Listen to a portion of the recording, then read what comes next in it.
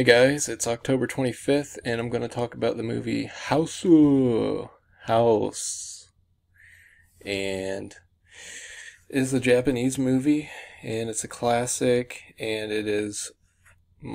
I have the Criterion Collection edition, and I'm very glad to own that. As you can see, I have the different colors going on in the background instead of just the red, because this movie is very colorful. This movie reminded me a lot of Dario Argento's work, like Suspiria, but other movies as well, like Deep Red, like I just read, somewhat because of the visuals, but also because of just the music and different things about it. But it reminded me a lot of stuff. It reminded me of David Lynch's work. I don't know if, David got inspiration from this, or the other way around, or Dario did, or whatever. But I knew that this movie was really surreal, and it was really artistic, and it was going to be like right up my alley because of all the reviews and stuff that I've read, and it's always suggested, it's always in all those, lists that people make of must-see artistic movies and stuff. House is there. It is a horror movie. It's very experimental, though, and if you're really not into artsy, surreal type movies, it might really try your patience. This movie isn't going to be for everybody because... as somebody said, it's almost like in every scene of this movie, there's some kind of a surreal imagery. Like, it's unlike anything I've seen before, experienced. It's a movie that has to be experienced. And for me to really lay down the plot or, go into detail, try to explain this movie, it's kind of like a psychedelic trip. Like, I haven't really taken acid or anything, but like what you would imagine, like it would be like mind-blowing, like things transforming into different things and different colors, and it's just a continual... Well, let me just kind of talk about the plot a little bit, basically. So, basically, there's like a group of girls, high school girls or whatever, or college, and it's like the end of the school year, and they're excited because it's summer, and they're gonna... Usually they'll go on vacation or something. I think there's like 7 girls. Each one of these girls are kind of named for their different traits. Like there's Melody, she like plays piano or she's good with music or whatever. There's Kung Fu, she's good at fighting. There's Fantasy, she's always fantasizing about things. There's Gorgeous, who is like the main female in this movie. And so there's other girls. There's Mac, she always thinks about eating. And there is Precious and Sweet, I think, and I don't know what else, but Gorgeous is the main one, and I think that it might be her father that owns some land or something, and they plan to go to his land or something, if I remember correctly. But we see a scene with her and her father, and he's like, we're not going to go alone this time, like, we're going to take a guest or something, and, like, another woman comes out, and he's like, I want you to meet, like, your new mom, basically. There's this older woman, and she gets upset. The girl, Gorgeous, gets upset and leaves. She's pissed off because her mother's dead, for whatever reason, and she doesn't want her mother to be replaced by another woman. And she's looking at photos of her mother, saying how she loves her mom, and she's in her bedroom, angry, and she's basically saying that she hates her father, and she wants to erase her father, and, she's like marking out his pictures, and she hates this new woman. Well, so we also have the group of girls. One of the girls has a crush on, like, one of the male teachers or something, and he has, like, some kind of training that they do during the summer, but I think that he says, like, that's canceled or something, if I remember correctly. Anyways, Gorgeous gets this idea that she wants to visit her aunt at her aunt's house to go visit the town that her mom used to live in, to like reminisce on the times with her mom or whatever. And so she like sends a letter to her aunt, and her aunt responds, that she would love to have her and her friends. And so they're all her and her friends are going to go visit her aunt at her aunt's house in her mom's town. And when she sends the letter, like, this cat shows up, this white cat. That's what's on the cover of that, is a cat. Believe it or not, that's a cat. And that's the kind of artistic craziness that you'll get in that movie if you look at that house, so that art cover, or the house cover, the art on it. You see that that's a cat. And There's so many different just effects in this movie. But basically, they go, and I'm going to give spoilers and stuff, they go to the aunt's house, and it's basically like a haunted house. Strange things happen, and it just gets really out of control, and basically the girls kind of start getting killed one by one, I guess, and we find out in the end basically that the aunt has been dead, and like who they have seen as the aunt is like the ghost of her or whatever. Somehow the cat is like her cat, so somehow the cat's like tied into that. You see there's a lot of cartoony effects, like even in the trailer. So it has lots of flashes of color. It changes from cartoon to real. It has the effects where it'll show things happening like in the center of the film while things are happening like in the background. Like you'll see like their faces when it introduces each of the girls. Even in the trailer you can see that effect in use. There's just so many effects, and it's just like non-stop. Like everything is just like constantly changing, and even like the character's perspective changes because, like, let's say they go on a bus or a train, or a train and a bus to visit to the aunt's house, and during this travel, like maybe you'll see like outside the windows, you'll see like a cartoon sunset, like. So, like, they're in, like, a real train or whatever, but, like, the background, like, the sky is, like, cartoon.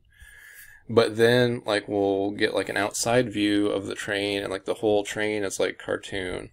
Or, all of a sudden, like, the girls are sitting there talking to one another in the train, and, like, the train's, like, gone, and it's just, like, the cartoon background of, like, the scenery.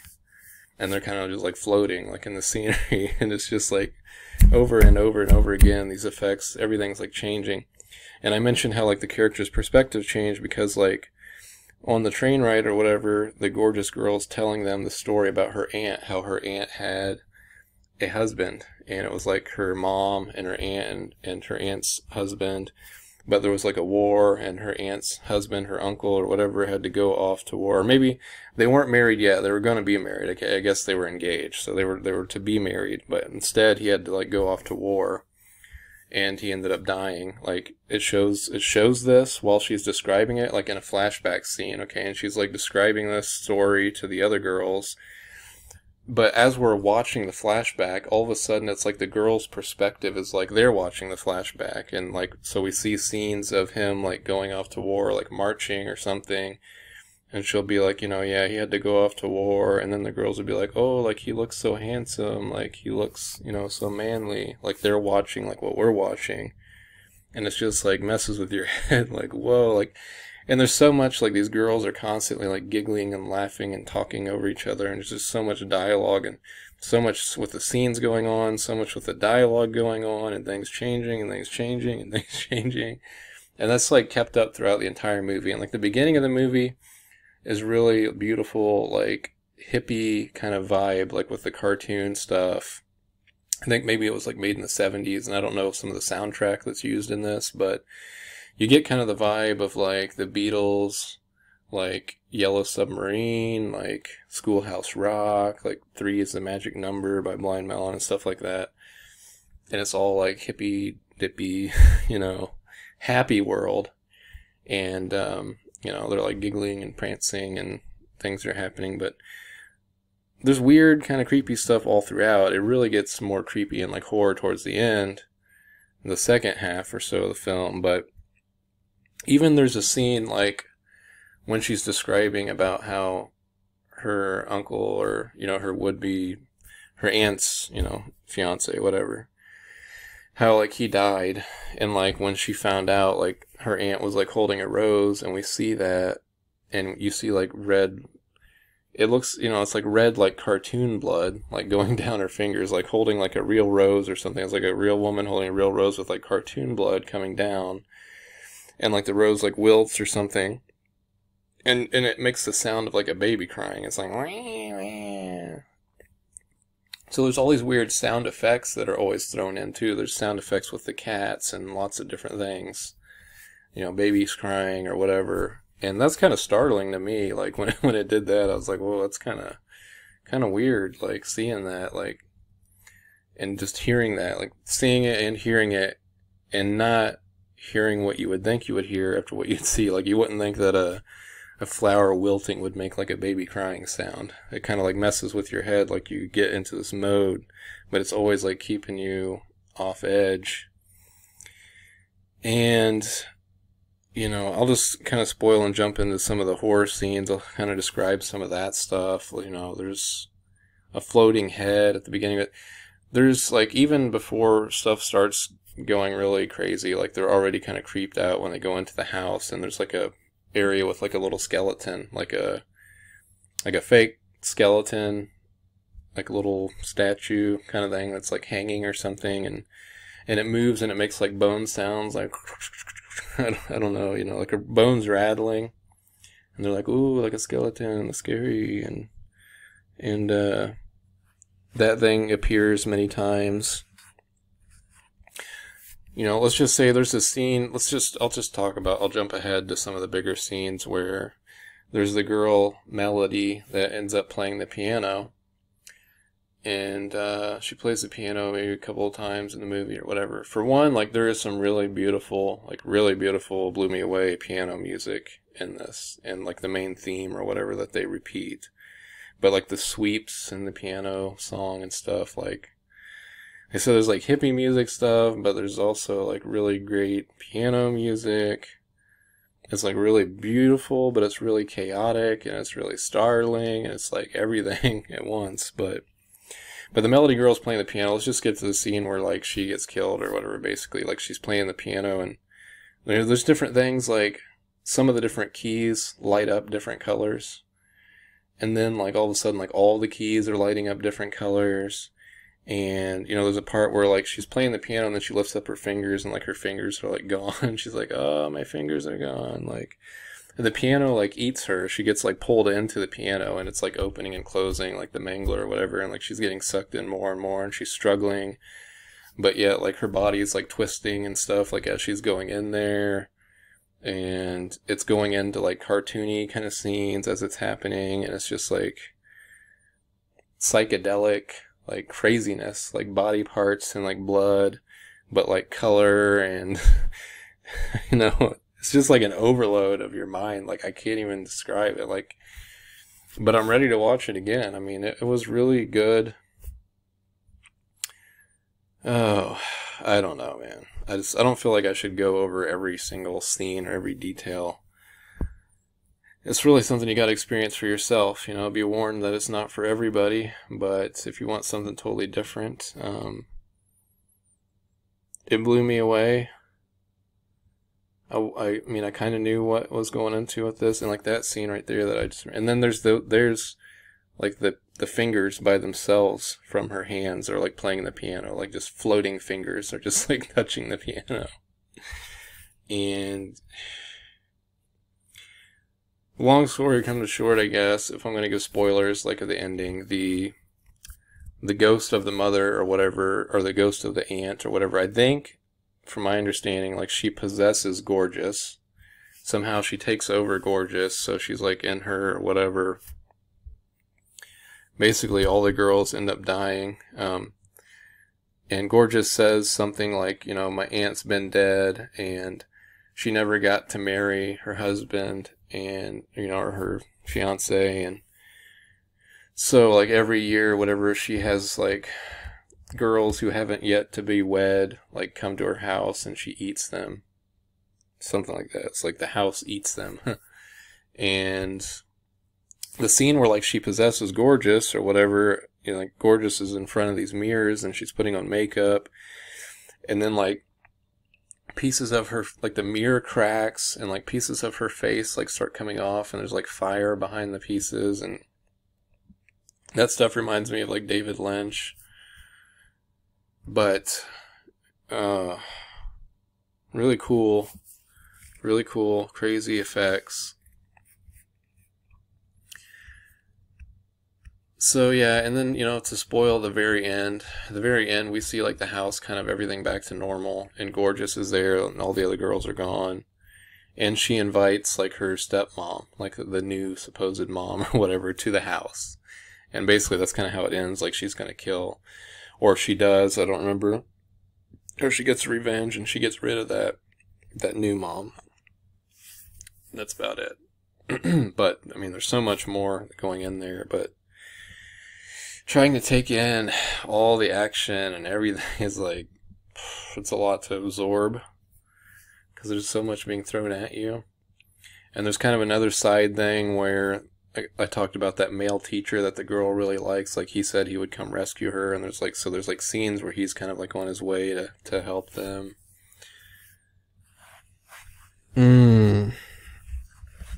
Okay, let's do the old part where I just take the case and we look at it. There's that. You see how kind of crazy it is on the back. You get kind of the vibe, the hippie, weird vibe of it.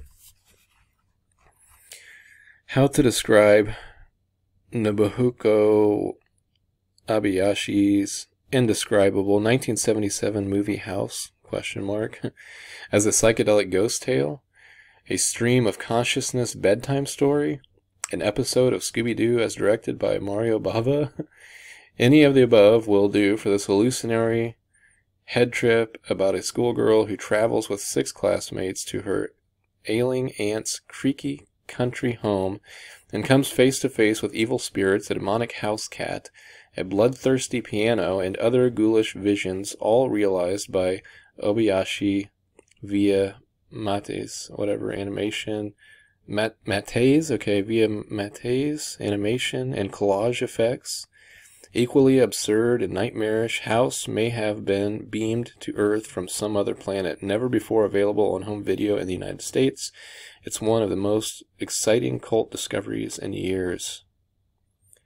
And yeah, so there's a lot of things where things are like superimposed, like videos are superimposed on top of the other video, and you see like multiple things happening. You see how the guy like turns into the cartoon skeleton and crumbles. Just in the trailer, you see a lot of these crazy effects, but it's like non-stop.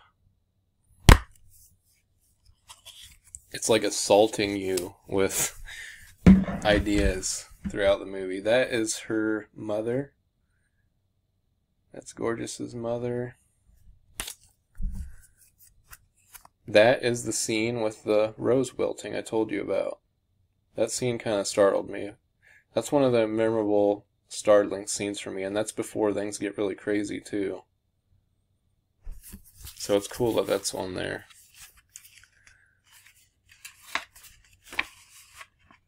But yeah, it is unsettling. And so there's no really pictures here. I mean, a little bit. But it's mostly like a dialogue. They're outside of the train station before they travel. You see some of the beautiful hippie kind of stuff before it turns into the nightmarish world. It doesn't really have any of the nightmarish stuff on here. I mean, besides like the cat, I guess, and that, and then there's this on the inside, kind of pictures of different actors, actresses. So, it's been a long time coming, but you know what? I really did enjoy this movie. And, I mean, it's got to be one of my new favorites of all time. Not just favorite horror movie, but just favorite movie. And I don't know how I would fit it in there with all those, but it's a spectacle. It really is. Houseu. And so yeah, there's the American House, and it's completely different, not to be confused with this one, which I think it's good too. It's an old corny horror movie, but these are completely different. So that's going to be it. I'm sure I'll talk about this movie a lot more in the future, but this is my first time cracking into it, so check it out. Number 25, House. Alright, sayonara.